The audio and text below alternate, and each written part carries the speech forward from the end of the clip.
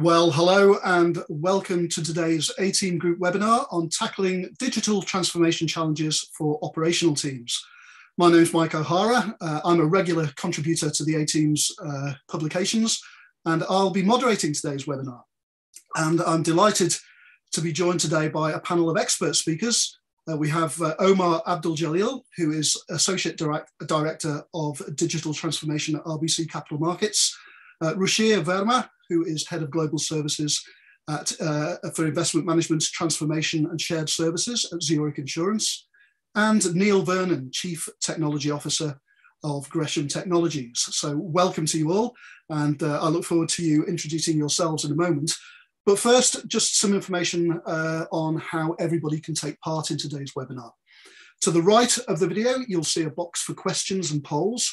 We'll actually be running 3 polls during the webinar today, so please do vote and help us to gauge industry opinion. And I'll remind the audience of when the polls are coming up. If at any stage you would like to ask the panel any questions, we will be taking questions from the audience throughout the webinar, so please do feel free to add your question to the box underneath the questions tab. So enough of me and over to our speakers. Omar, can I start with you to please introduce yourself? Tell us a little bit about your interest in digital transformation and its impact on operations. Yeah, absolutely. Hello, everyone. Thank you for attending. I've always had an interest in emerging tech and trying to solve problems through technology. I've had and held a number of various digital transformation innovation roles across a couple of organizations within capital markets and wealth management. Right now I work at RBC, but I've worked at Fidelity, Kenzie Investments, which is a Canadian-based asset management company, and then CIBC Capital Markets. Great, thank you, Omar.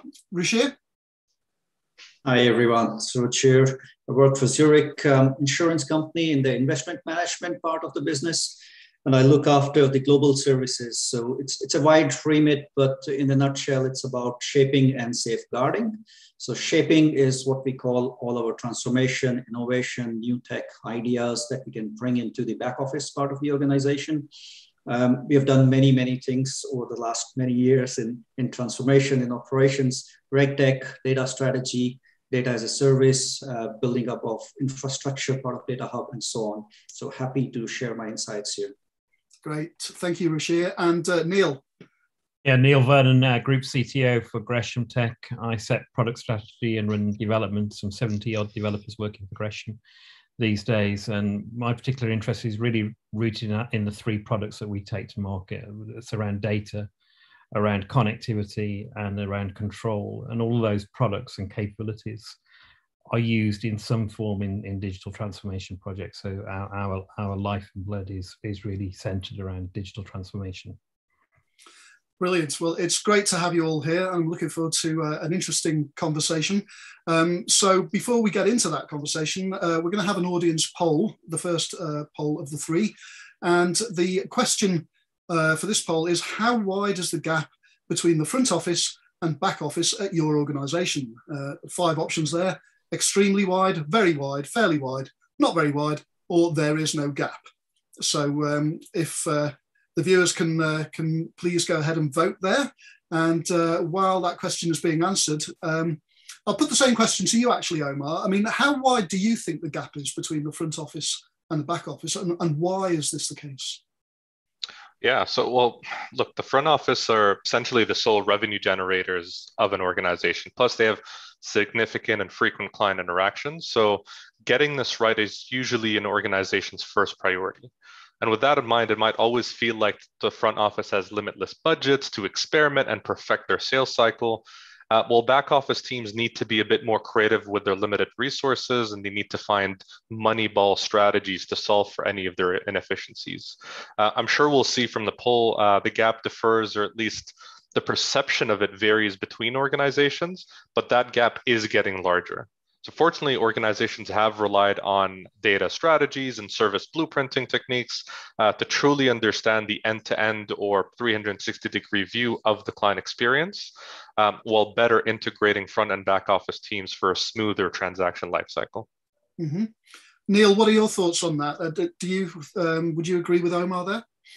Well, I do, and I thought I might give you a little anecdote. So I quite like anecdotes, and this is about a UK insurer, actually not Zurich, just to be clear. I have my pension there actually, and I use one of those money aggregation apps that tell you about the state of all the transactions that's going through your system. And one day I was looking at my app and I found out that this pension fund, this insurer, had compensated me. Something had gone wrong. I mean, it struck me that was somewhat strange. So I called up the insurer and said, what's gone wrong? And they said to me, well, actually, you're seeing the output from our T system. We're in the back office. We only get the data on T+1. You need to call us back tomorrow. And I think that is, in a way, that's the gap, isn't it, between the front office and the back office. It's the T versus T+1. It's the here and now in the front office and the wait till tomorrow or much longer in the back office. And it's gap of time, it's gap of spend, it's gap of capability. It's gap. There's the gaps everywhere. Yeah, indeed. So thanks for that. We're just seeing the results of the poll come in, and you are correct. It's the gap. We got 50% of people saying the gap is very wide, and 40% saying it's fairly wide. Not surprisingly, there's no one saying there is no gap or that it's not very wide. So that's. I mean, does that tie in with your expectations, Ruchir? What are your views on that poll result? Yeah, I think it's as much about perception as it is about reality, right? So, and I think from that point of view, it's very much in line. I would have been surprised to see the last one being picked. There is no gap because traditionally these are two different ends, and as much as technology and processes and so on are trying to get them closer together, we're not there yet at all. Yeah. So staying with you for the moment, Ruchir, looking specifically at operations, what do you think is the impact of digital transformation on operations? Yeah. I mean, digital transformation specifically for operations, if you look at, it's always been about efficiency, right? Trying to do more with less, trying to have operational benefits like reduction in errors, like more controls, more governance, faster, better, and so on. I think with technology and with maturity, people are now looking forward to other dimensions as well of value, right? So it's not just about doing things better, faster, quicker. It's about, can you add to the width of data along with the depth of data, which then provides the analytical insights, which might then be very helpful to the front office, for example, right? So it's connecting the dots to the circle. I think digital transformation also has resulted in access to the data, which was either not possible or not easily possible before, right? So you had limited access, you had different formats, different things that were not joined together. Now, suddenly there is an ability to look at things in many, many different ways, right? And many of these things are fostered by the back office transformation or operations transformation, not necessarily the front end transformation. Omar, would you like to pick up on anything that Ruchir's said there? Yeah, I definitely agree with everything Ruchir is saying. But in addition to that, I would say, well, most people look at digital transformation or modernization being a program that takes you from point A to point B, which is still true. It's also building a back office organization that can be better equipped to adapt as fast as the markets are changing. So, how do we as financial institutions start to trade digital assets in the future? That's one example. And if done right, the end result is essentially an operations division that would be able to meet client needs. It becomes more engaging to employees that are mainly focused on exception handling. And it provides, like Ruchir mentioned, the right metrics and reporting to leaders so that they can make data-driven decisions rather than rely on intuition and seniority. And so the war for market share, I would say, is reliant on how an organization can best offer digital experiences, while internally there's always a push to drive those cost efficiencies, although the payoff will continue to remain elusive when there's very little knowledge or even commitment when it comes to quantifying a qualitative benefit. And Ruchir, just coming back to you there, I mean, how do you think that back office teams can best prepare for digital transformation to ensure that they're meeting the kind of front office requirements? I think the gap is probably the first one, the obvious one from the poll, right? So that gap needs to narrow in many different ways, right? Which brings us not just to technology. Of course, technology plays a big part in there, but there is also about perspective, right? End-to-end perspective and skills. So when we talk about skills and what's changing as a result of digital transformation, I think the one of the key things we found is the confluence of skills is the most valuable thing. So you don't need your traditional operations or back office stuff that you used a few years ago. What you need, in addition to that, is the confluence of skills between technology, data, business, context, someone who is able to then expand on the mandate of the back office, because you have those insights to add value to the business in front, right? Mm-hmm. So I would say that skills is definitely one of the key criteria here. Technology-wise, I have to say it's getting better and better. It's getting more flexible. It's getting, I'd say we don't have to do a big bang implementation to make a change. You can actually do it incrementally, depending on the palette of technologies that you choose there. Mm-hmm. Any thoughts from you on that, Neil? Yeah, and I might just want to challenge something that Ruchir said earlier on, actually, which was around about doing more with less. And of course, that's true. We're all being asked to do more with less. But the challenge, actually, I'd say, is why are we doing some of the things that we do at all, actually? So some things that we used to do that were unique to us, that were differentiating for us, that were actually accretive to the bottom line, it was important that we did them. But over time, those things become less and less unique to us, more and more commoditized, more and more available as a service. And we shouldn't be doing them at all. We should buy that service. Mm-hmm. So I'd say it's not about doing more, well, doing more with less. Actually, it's about doing less of the things that are commodity and moving those to a commodity provision. That will actually save you cost. Yeah. But beyond that, I think you really got to be able to measure what you're doing across your entire back office, because that adage about you can't manage what you don't measure. You really got to be looking across your organization, your back office organization, really understanding that organization and understanding where your data is produced, where it's consumed, where that data goes wrong, where you've got the biggest problems, where you should be spending money on fixing those problems, and why you should be spending that money. So that analysis and that understanding is really important. You need to get yourself in control of the back office before, as part of that transformational, as part of that digital transformation. If you're not in control of it, then I don't think you can have confidence that your transformation efforts will be best, will deliver the best results. Yeah. Would you like to respond to that at all, Ruchir? Oh yeah, absolutely. So doing more with less is a very generic statement, and you want to get specific enough, right, to do in-house or outsource, and where should you optimize for efficiency, where you should optimize for value. So maybe I can give you one insight from our digital strategy, where we use two dimensions of differentiating, non-differentiating, and then critical, non-critical. If you think about the 4 boxes, you can have a very simple strategy for each of the boxes, right? So non-differentiating, non-critical, optimize for efficiency, outsource, do what you want to, right? Buy it at scale from a vendor at a cheaper price. You have critical and non-differentiating.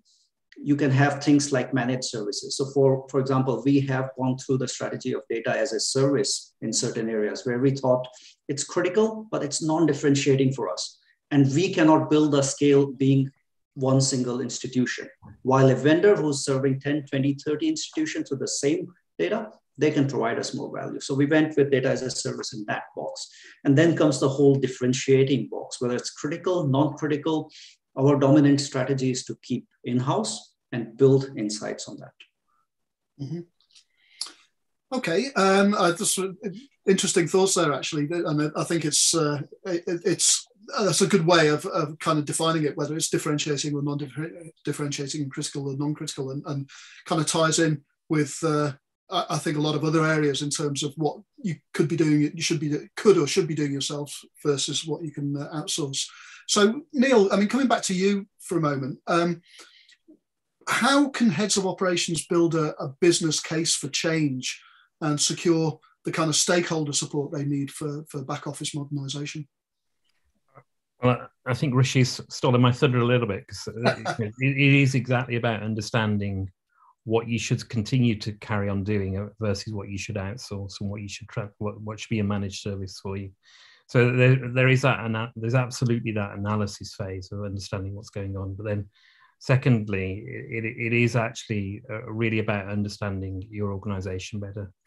And what I found in a large number of these projects that we do is that people rush to implement, which is a good thing actually in many ways. It teases out the problems, but a little bit of analysis goes a long way. Figuring out what processes are no longer required. You know, the export to system X, the downstream publish to system Y, and you figure out that actually nobody needs that data anymore. The things that you used to do are no longer required. There's a lot of stuff that, well, I think many of the back offices that we see are these huge kind of spiders webs of data flowing from A to B to C to D. And a lot of it happens for no good reason anymore. So I think there's part of the answer around building the business case is to say there's a whole set of things that we're doing that we can stop doing, and that in itself can save money. And then if you move the non-differentiating things, as Rashid calls it, the stuff that's commodity provision, the stuff that's non-differentiating, if you move that to a commodity provider, I think it's relatively easy to show a business case. A word of caution though, because as you move more and more things out of your organization, you're going to feel as though you're out of control. Things that you used to be able to just walk around the office and say, how's this going? You can no longer do that. So you need to have capabilities, and you need to factor into your business case the monitoring, the SLAs, the capabilities of control, so that you can be certain that your outsourced provision is really working in the way that you expect it to work, in the way that you can currently do for a walk around the office. You need dashboards and visibility to your outsourced providers. Yeah. And Omar, do you have any thoughts on this particular area? I think the main selling point for our team at RBC Capital Markets has been to make our stakeholders aware of the urgency to modernize our systems, processes, and technology. The next 5 years are going to be more disruptive than the last 15. And as we continue to see the rise of unicorn fintechs, tech fins, or technology conglomerates essentially expanding into financial services, and then regulatory bodies pushing organizations to be faster, quicker, and more transparent. The big selling points, at least for us, aren't just to go digital or to cut costs, but it's also to drive alignment between the front and the back office, or back offices, as well as to provide all of our clients, not just the high net worth ones, an effortless experience. Identifying and calculating the ROI is critical too. And we need KPIs to illustrate how a modernization program can essentially improve the back office in 4 things: customer engagement, operational efficiency, employee satisfaction, and then how do we create new sources of value creation? Mm-hmm. Thank you. So I think we've got another poll coming up actually, and it is the question here is, what are the challenges of building a digital foundation based on back office processes, systems and technology at your organization? And this is a multiple answer poll, so please choose any and all that apply across legacy systems, systems integration, manual workarounds, winning management buy-in, lack of skills or time, or there are no challenges. So I'd be surprised if we get that one, but I won't preempt it.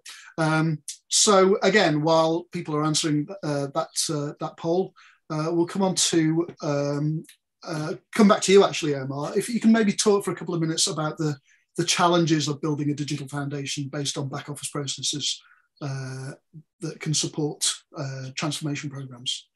Yeah, and obviously there's always going to be a gap in the legacy infrastructure that any organization carries. But what I would say is, I'd summarize the biggest challenges with establishing that digital foundation with 2 words: unfocused and misalignment.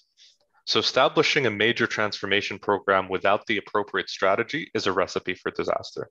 And assuming we pass the vision definition and analysis stages of a program, a major challenge is to ensure all of our stakeholders, particularly senior executives, remain focused on the roadmap while being nimble enough to pivot if needed. Every new technology, vendor, idea, etc., can be a major distraction and taking us away from that roadmap. Second, I'd say it's imperative to ensure that an organization is aligned with both its clients and its employees. So clients are constantly on the lookout for an effortless experience through self-service models, or at least they want a consistent service for all of their transactions. Mm-hmm. Internally, cross-functional teams need to be aligned on the end goal and its anticipated benefits without overhyping. So for example, moving from a paper-based or fax-based forms to a spreadsheet, it's not revolutionary, but it still points to a radical change that an organization still needs to go through. Great, thank you. So it looks like we're getting some good responses to the poll, and the biggest challenge, according to the audience of the webinar, is systems integration, closely followed by legacy systems and manual workarounds, with lack of skills and time and winning management buy-in less of a challenge, I guess.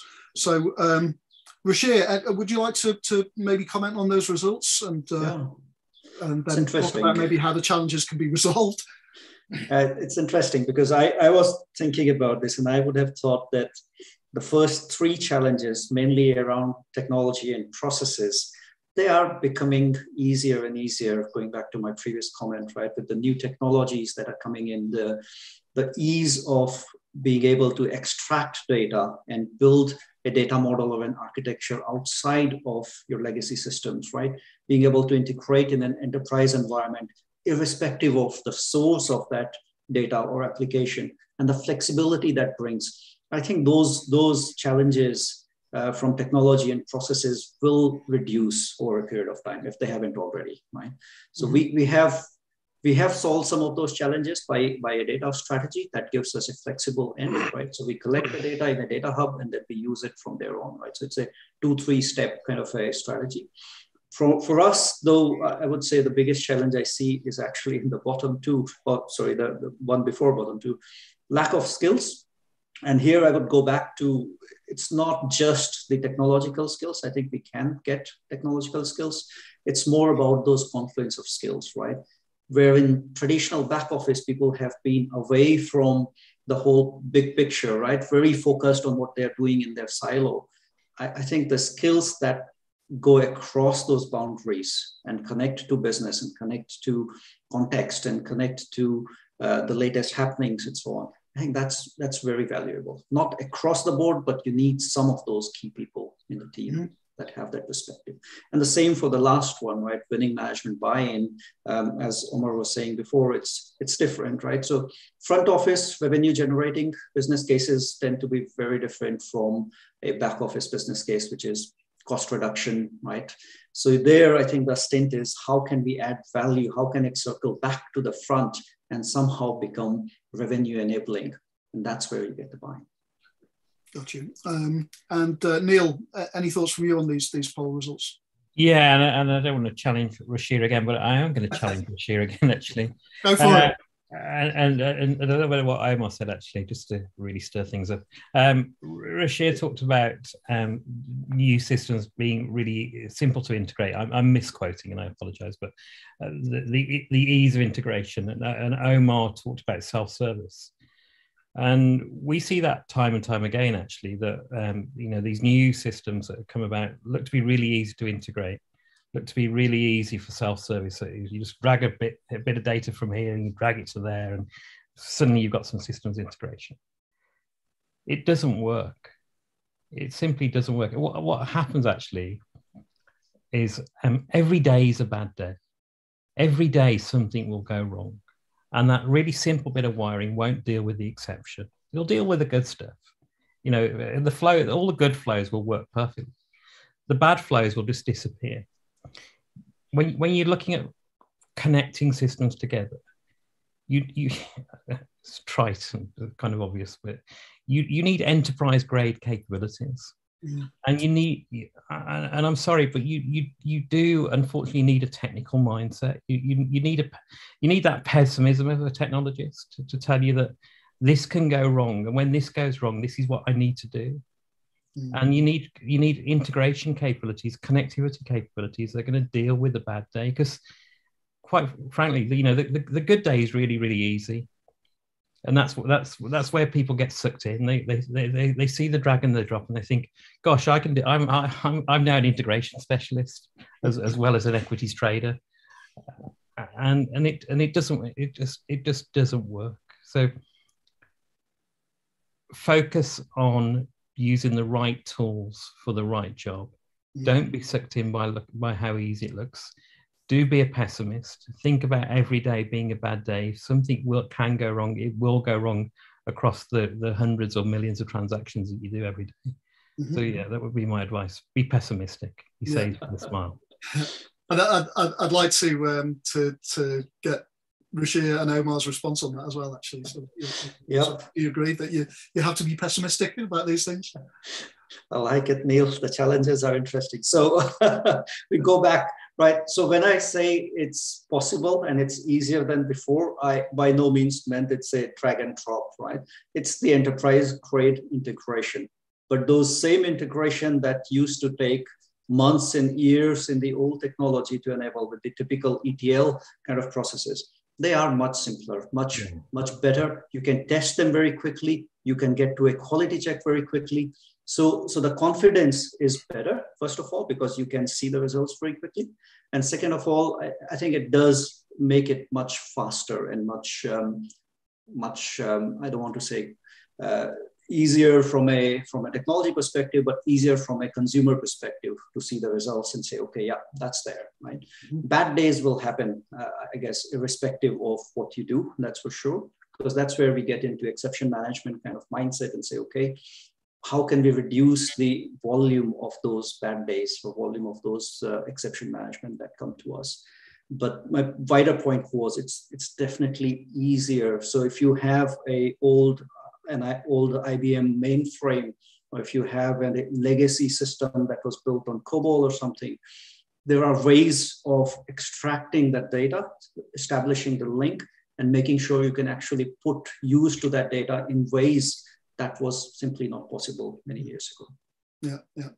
And Omar, any thoughts from you before we go to? We've got some audience questions coming through, which I'd quite like to get onto. But I mean, with anything you'd add to? Yeah, I mean, I agree with what both said. The only thing I would challenge Neil on is I don't think digital transformation practitioners should. We need to have critical thought. We need to challenge when someone comes in and says, I think an AI can solve for this process where we have multiple handoffs. We need to be optimistic and visionary, but we still need to have that critical thought. What I would say is I'm actually quite pleased to see system integration being the top rated choice on the poll, because not only is it the flow of data, as Ruchir was mentioning, but it's also when you have new employees join your team, you don't want to train them on several different systems. Sometimes it's just adding a layer or wrapper that consolidates all of the information you see from these legacy systems into one, and you just need to train your employees on one platform rather than multiple codes and platforms and systems that just take weeks, if not months, to get people fully onboarded on. Gotcha. Thank you. So, we've had some questions coming in from the audience. So I'd like to, if I can go to the first one here, an interesting one actually. I'd be interested to get the panel's thoughts on this. How do you overcome the root causes of problem data, the data created at source incorrectly?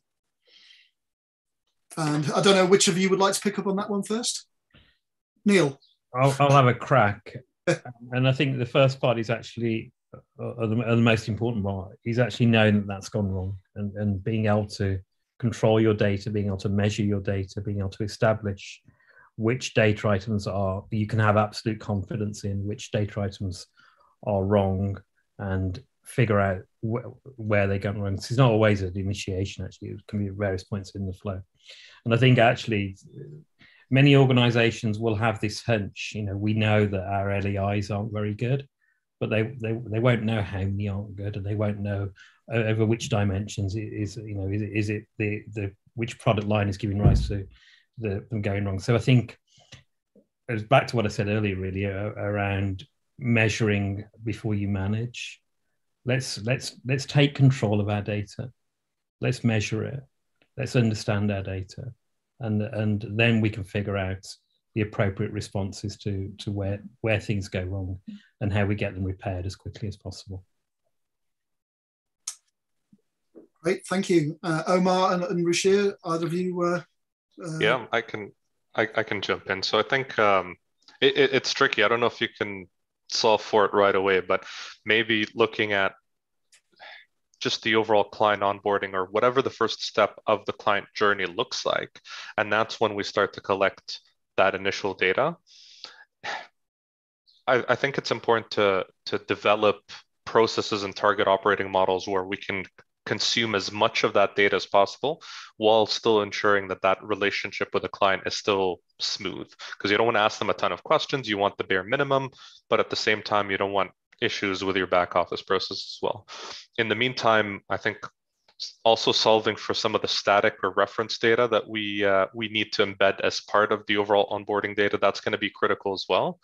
Yeah, that's my 2 cents in terms of how to address both of those.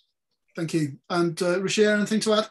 Very, very quickly. So first of all, I agree with Neil on diagnostics, right? Finding the problem and where it is, that's critical. And many times this gets overlooked or missed. On the second point, I think the answer in theory is very simple. How do you solve it? Where do you solve it? Of course, you solve it at the source, right? If you can. And that's tougher, more harder to do than to say it. We all try it. We try sometimes to have the wrong solution, maybe because we didn't diagnose it properly. But if it is clear that this is the source and it is wrong at the source, then the answer is pretty simple. We have to find a way of solving it at source, nowhere else. Thank you. I'd like to put another audience question to you as well, actually.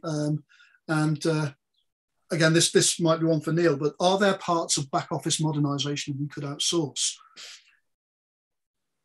Well, as a vendor and with some degree of expertise, we're bound to say yes. Interestingly, I think when people say that, they will think about outsourcing that. They think, but they won't have the expertise, they won't have the knowledge.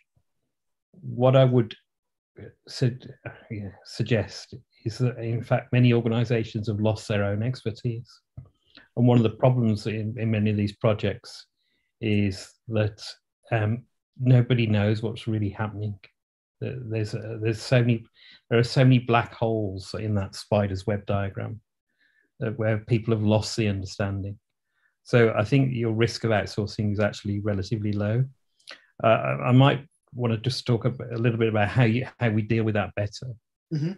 And I think actually in terms of processes that we employ around these modernization projects, being agile and a fix after fail approach may be the best way to do things, rather than I've said up front, to do analysis. You absolutely should do a degree of analysis, but there is some point at which you should transform, and where that transformation causes a problem because you haven't factored in this particular thing that the organization had long since forgotten about, that you were able to respond very quickly. So I think you can outsource.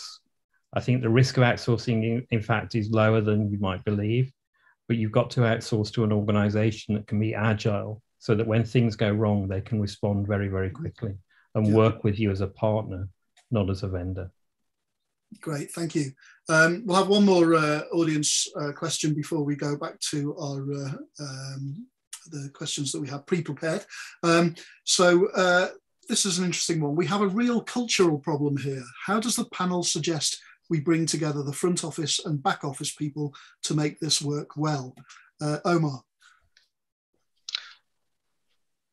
I think one of the things that I've done with other organizations is something called service blueprinting. So essentially it's taking the full journey of a transaction. And it's kind of like taking the Disney effect, where add emotions to your transactions or your trades, and then really take them down that cycle, understand what sort of paths and blockers they go through. And even if you need to draw smiley faces or sad faces just to kind of exhibit that and add a bit of aesthetics to it, it takes you down that whole or that path of understanding where the biggest pain points across the front office and back office.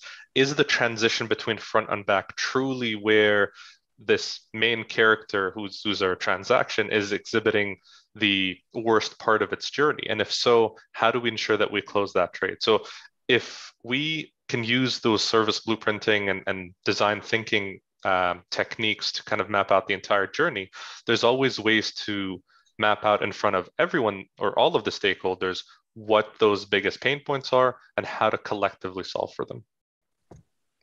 Ruchir, anything you'd like to add to that?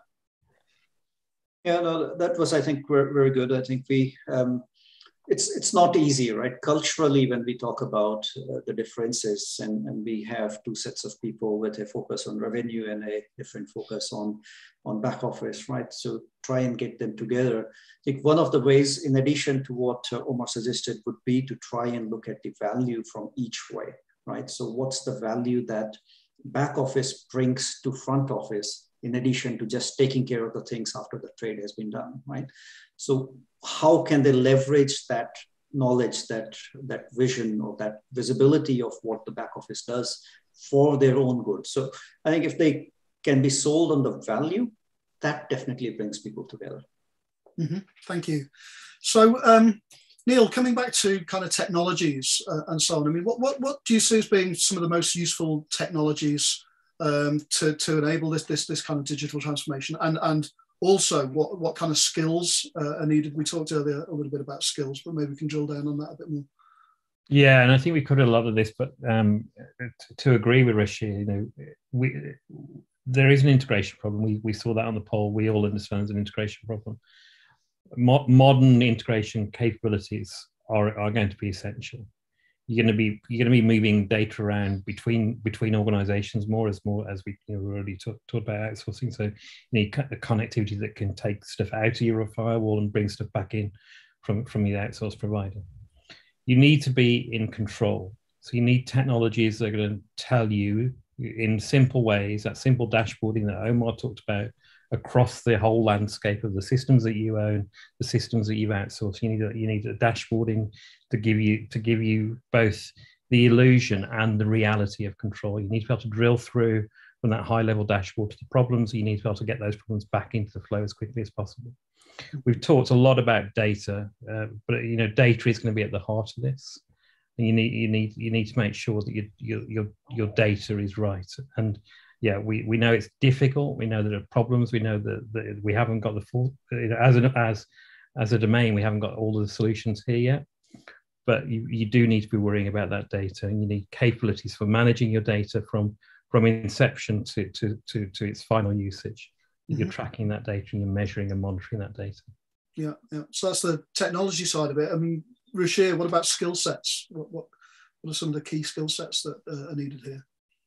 I talked about them a bit before, right? It's more about the number of different skills coming together. I think technology-wise, if I can maybe add to that, in addition to enterprise, I think with automation or RPAs, if you like, there's been a lot of force behind it in the last 3, 4, 5 years, right? RPAs and trying to build things together. Our experience is, yes, that's good in certain cases. Be very wary of implementing those kind of patchworks at scale everywhere, right? Has to follow a certain decision criteria for you to say, okay, this is where it actually makes sense. This, it doesn't make sense. It might be an answer to keep things manual and hence having that skills and expertise in hand, rather than building a patchwork in some cases, right? So from a skill point of view, yes, technological skills, but I would say process skills are still key, and the context, right? So when you are in a financial institution environment, we really need to understand your data. You really need to know what that field what that attribute of that field actually means and how that can actually change the end result if you use X instead of Y in certain reporting or in data processes. Mm-hmm. Omar, anything you'd like to add on that?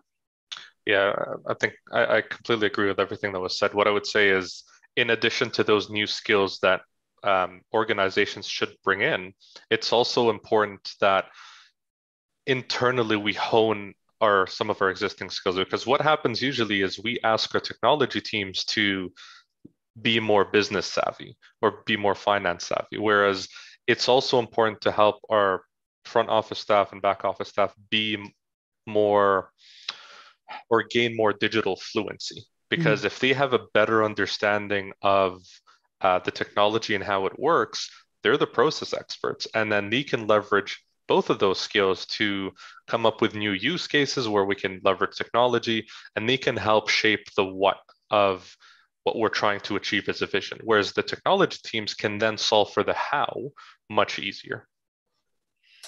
Excellent, thank you. So staying with you, Omar, if we look at increasing efficiency, cutting costs, in the back office and operations, are there any particular quick wins or sweet spots that automation and digitization can help with, do you think? Yeah, and it might not sound as sexy, but digitizing our systems and paper-based processes, it's essential to any data strategy or data management strategy, especially what Ruchir was mentioning before.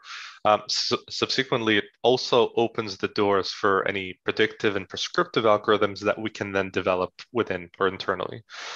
Essentially, organizations can lose clients in hordes with a non-digitized and frustrating experience. In terms of automation, I'd say the automation of tedious and repetitive processes through RPA and other means, it can add huge efficiency gains, it can significantly reduce risk, and it can be instrumental to increasing the capacity needed for business growth. From an employee engagement perspective, I mean, your employees' brain power is incredibly valuable. So why waste it on mundane tasks like copying data from Excel to your CRM? Sounds like the right approach. What about Ruchir? Any thoughts from you on that? Oh, I think we have said enough on this topic, right? Automation technologies are key. So yes, that's probably a good prompt for the next poll then, actually, if we bring that up. So this final poll of the webinar is what operational and business benefits does or would your organization expect to gain from modernizing the back office? And again, this is a multiple answer poll. So significant operational benefits, some operational benefits, significant business benefits, some business benefits, or no benefits. So again, while the audience is responding to that poll, Neil, I'd like to ask you maybe if you can give us a bit of a kind of practical guide on how to get started on back office modernization and manage project risks and accelerate that delivery of value.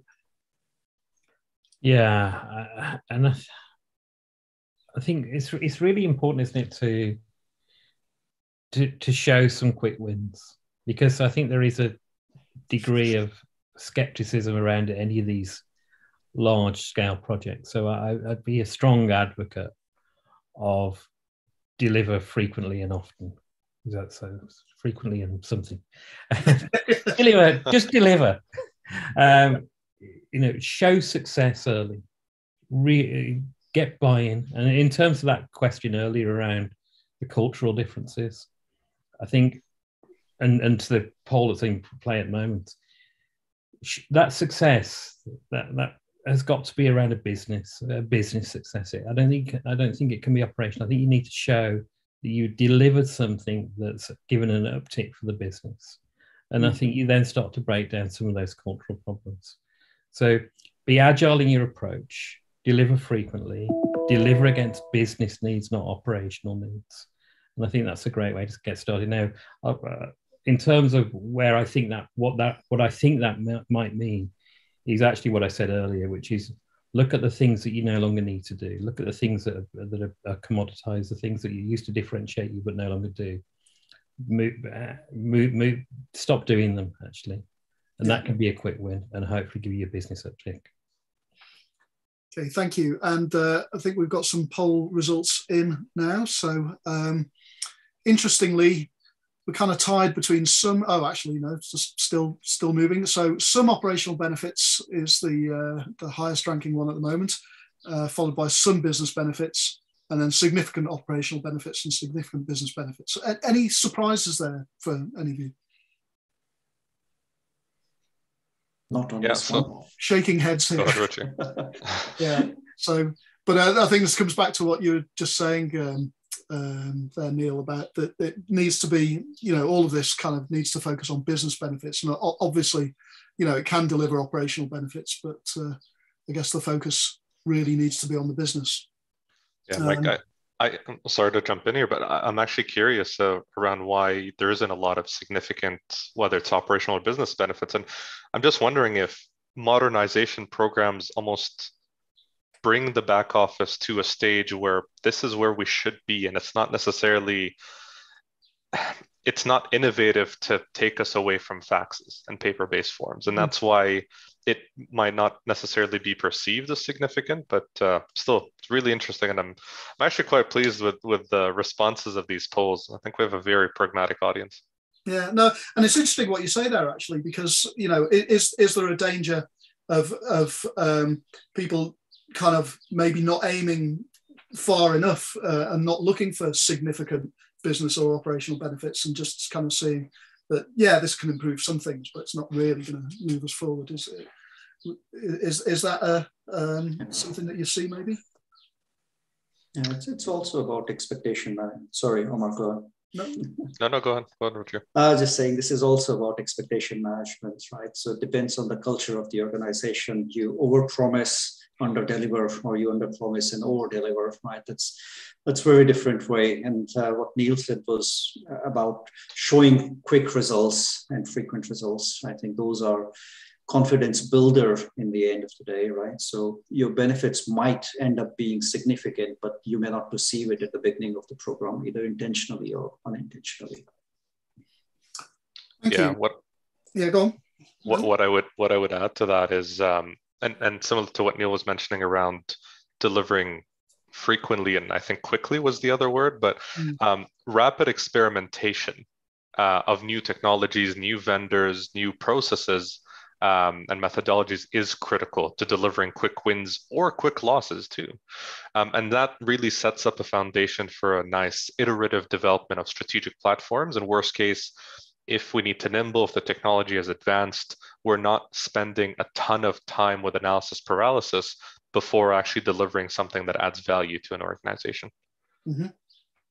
Great, thanks. I'd like to bring up one other audience question if possible, and that's my organisation would like to modernise the back office, but limited budget is available. Where should we invest this and what benefits can we gain? So presumably this is something that you come across, kind of limited budgets for these kind of things. So what would be your advice here? Rashir? Yeah, I mean, it's always limited budget, right? I haven't heard anyone say they have unlimited budget for these kind of things. So that's good. I would go back to pilots, right? So agile, quick benefits, because if you use that money to show real tangible business benefit, you're bound to get the next round of funding for the next bigger experimentation or industrialization and so on, right? So that could be one of the good ideas, to use that money on something focused, something that can serve as, well, if we do this and we get this benefit, it can be scaled 10 times to give you X times benefit, right? If you can prove that with that proof of concept, then that's a very good use of that limited budget. And so really having demonstrable results. Yeah. And I mean, can I just respond to something there? Because and I was talking to an all-world thing on Gresham yesterday. I was talking a little bit about how we perceive business as a bit of a game. It's a game of football.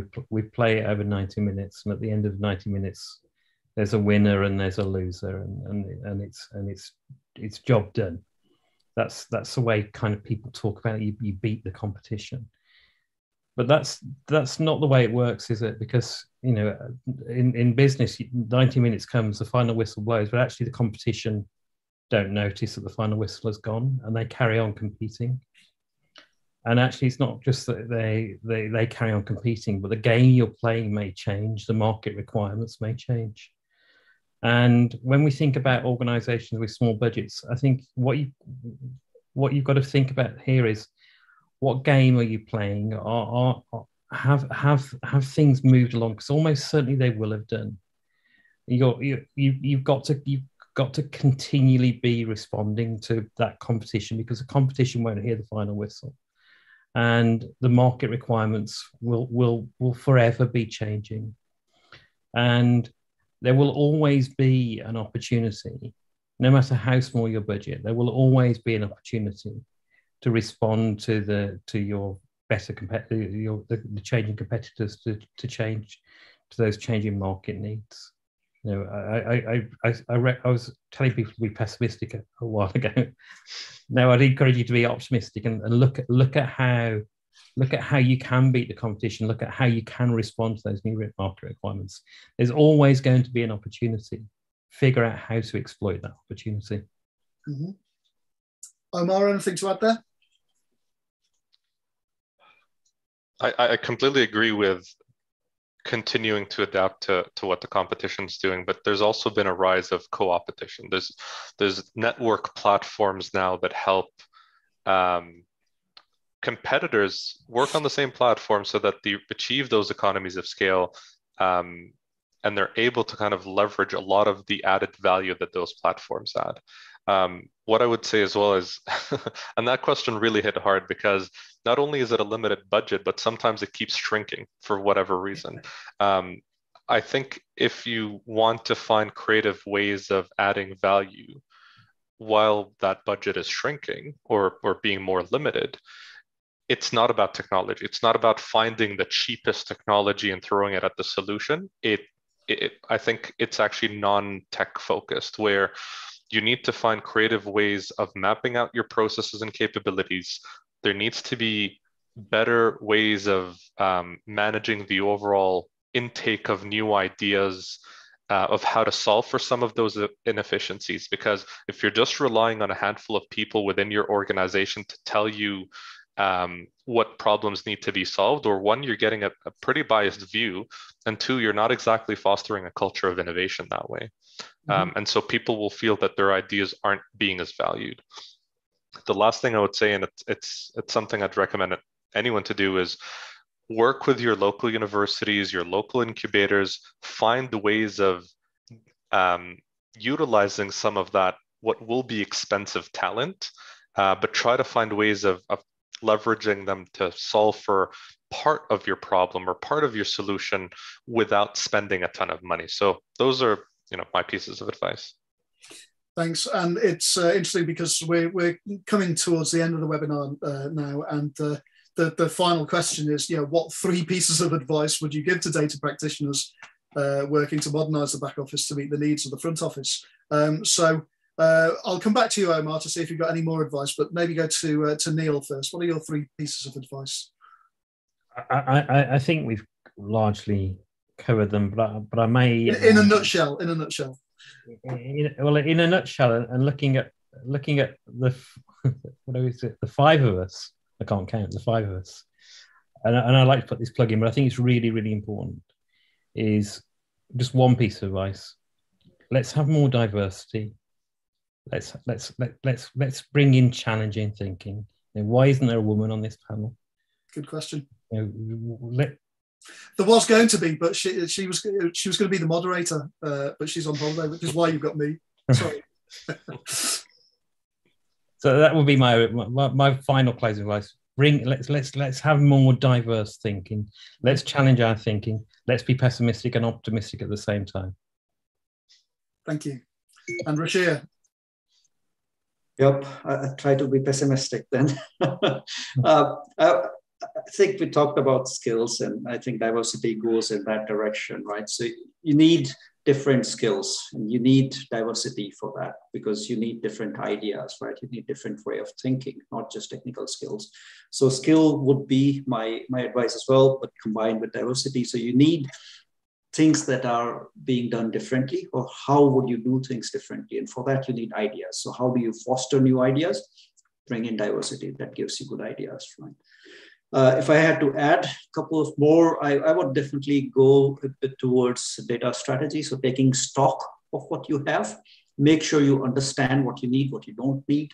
That was Neil's point. I have a very good anecdote in there where many years ago, I was working for a very large data intensive company, and there was so much spaghetti of data and pipelines and products. No one knew where that data was being used. And to find out whether they are using something or not, we decided to stop one feed. Said, okay, let's stop it and see if someone complains. 1 week passed, 2 weeks passed, no one complained. We thought, okay, maybe we can shut this down, right? So having that different way of thinking, experimentation, to be more creative in what you can stop and being more efficient, that'd be good. Great, thanks. Omar, is there anything you'd like to add to your earlier advice that you gave, or? Yeah, I mean, I would, like I said, I would suggest not putting too much emphasis on the digital component of digital transformation. So modernizing the back office, it essentially needs a holistic cultural change at times, where the back office aligns with the front office to tackle some of the disruptive threats out there. It's also needed to expand just overall value proposition, to give clients low touch or even a no touch experience, and to find cost efficiencies across the functions. It's, like I said, it's not just about piling through the list of tools you have and forcing it in to solve a problem. Mm-hmm. I think it's also important to understand some of the trends shaping the markets. Major initiatives such as CSDR, a move to a T+1 settlement model in the near future, they're critical, but not isolated reasons for organizations to modernize their back office. And depending on where you are in the globe, there's now more scrutiny around the ethical use of customer and employee data that we all need to keep in mind when working with data in general. And then finally, I guess what I would say is finding that balance between accelerating value delivery and managing risk is crucial. So, and I'm not great with analogies, but the metaphor I'll use is, when it's done right, a digital transformation program or a modernization program is like a caterpillar turning into a butterfly. But if you don't stick to the strategy, if you don't pick the right tools, if you don't hire and promote the right leaders, it could turn your program into just a faster caterpillar. So selecting the right digital infrastructure, but not investing in the people and processes, means you haven't built a transformation, you've just built a more expensive facade. Great. Well, thank you, all of you, that's been a really, really interesting discussion. So thank you, Omar, Ruchir and Neil for your insights today. And thank you to Gresham for sponsoring today's webinar. Before we close, just a few A-Team Group items that may be of interest to you. If you scroll down the screen to additional options, you can find out about A-Team Connect, our professional platform that you can use to deliver highly effective and interactive events and webinars.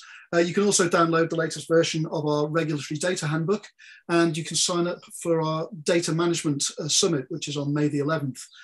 So that's it for today. So thank you again to a great group of speakers, really good panel discussions. Thanks for that. And thank you to everybody who have taken part today. And thanks to the audience for participating in the polls and submitting some interesting questions. And please don't forget to complete our feedback form, because we're always keen to hear people's views and improve our products. So that's it for today. Thanks again and goodbye.